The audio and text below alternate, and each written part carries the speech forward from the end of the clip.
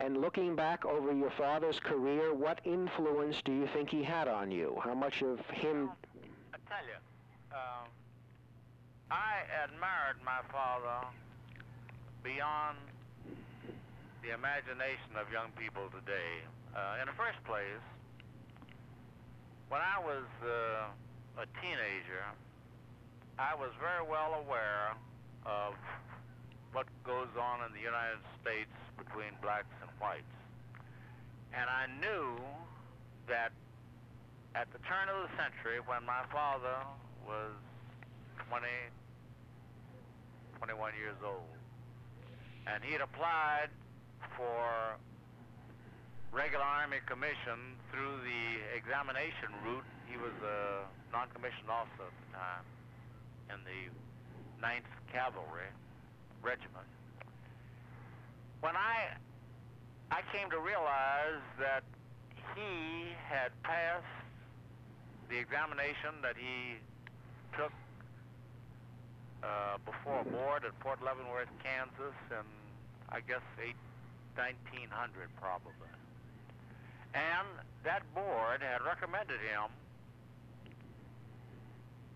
for nomination as the second lieutenant and appointment as the second lieutenant cavalry. Then, when the papers got to Washington, and I didn't really ever discuss this with him too much, I'm sorry I didn't, because I don't understand, frankly, except I suppose the only real explanation I have for it is that he must really have been an outstanding young man to have turned up to be one of two black regular Army officers, the other being Charles Young, a black West Pointer from class of 1889. So you asked me how was my father impressed me. It was with admiration for his achievements and realization that his ability and determination must have been of the nature required to get along in life. Yes. And that's what he was able to do, and I never forgot it,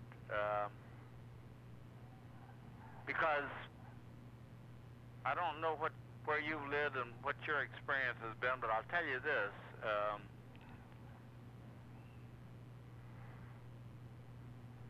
Young people particularly young black people in those days, and I'm sure a good bit of the same exists today, had a very hard time achieving because of the obstacles thrown in their path by racism and things of that nature. And so I was very, very much impressed with my father. It's kind of hard to say, but he and I never had a cross word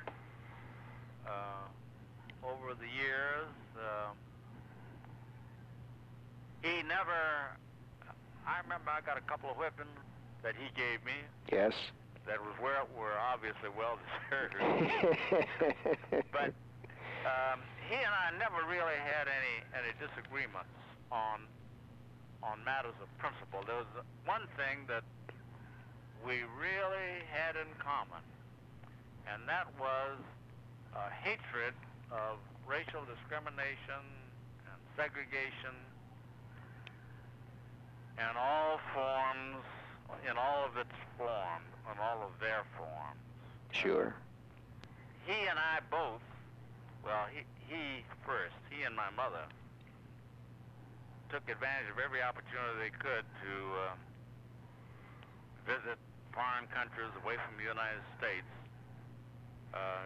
to free themselves from this type of unhappy existence that's forced upon blacks in this country. And my wife and I were fortunate enough to serve many, many years overseas, both in Europe as well as in the Far East, where that sort of thing did not exist. We were happiest under those circumstances. Sure, understandable. Well, so to your question about my father. He, a very, very great man who would probably have been successful in lots of different fields.